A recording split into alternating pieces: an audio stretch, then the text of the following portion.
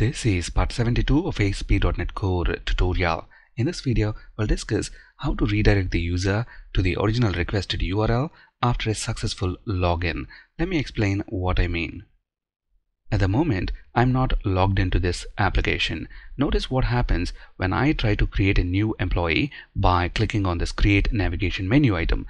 ASP.NET Core has automatically redirected me to the login URL, which is /account/login, because to be able to create a new employee, I must be already authenticated.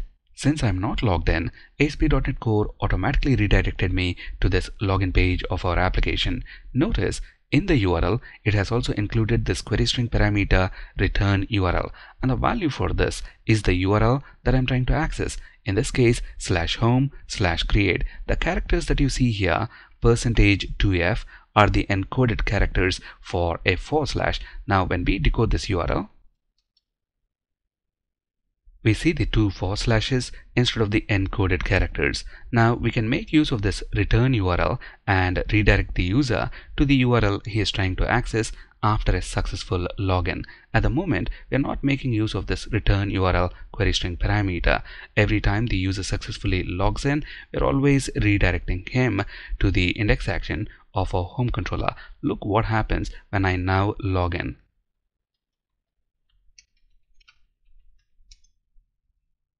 Notice the return URL is ignored and I'm on the list view.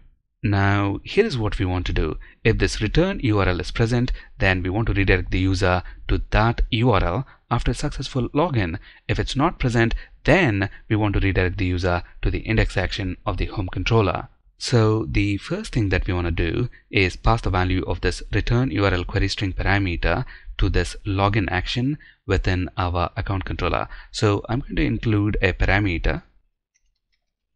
The name of this parameter is going to be the same as this query string parameter. So model binding in ASP.NET Core can automatically map this query string parameter value to this action method parameter.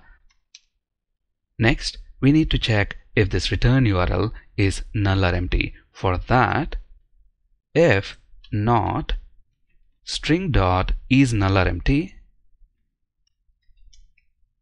If the return URL is not null or empty, we want to redirect the user to that return URL. For that, we use the redirect method, and to it we pass our return URL. Else, redirect to the index section of the home controller.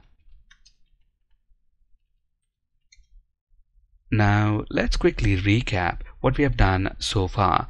In the URL, we have the return URL query string parameter, and on our login action method, we included a parameter with the same name. So model binding in ASP.NET Core is going to automatically map the query string parameter value to the method parameter. And then inside this login method, we are checking if that return URL is not null or empty. If it is not null or empty, we are using the redirect method to redirect the user to that return URL. Let's see if this actually works. At the moment, return URL query string parameter value is /home/create. So when I log in, notice, as expected, we are redirected to the return URL, which is /home/create. But there is a serious flaw with the way we are using the return URL query string parameter value and redirecting the user. This opens a serious security hole commonly known as open redirect vulnerability. In our next video, we'll discuss with an example what is this open redirect vulnerability and more importantly, how to fix it.